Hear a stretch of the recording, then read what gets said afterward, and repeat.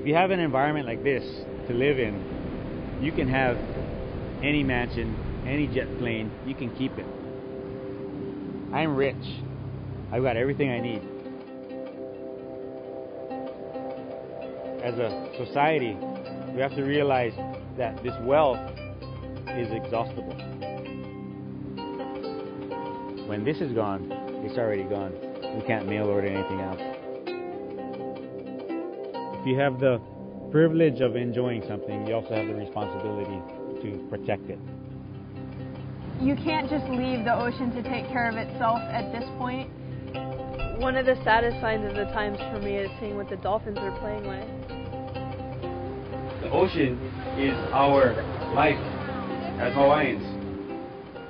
Our islands are now facing a problem so large, and we Hawaiians cannot solve it alone. This can't go on without seriously impacting the health of the marine ecosystem. These birds are giving their lives to show us what we're doing to the oceans. We all did this to them, and it's just horrid. It's horrifying. It will require all facets of society to solve it. We just need to work out what's important to us.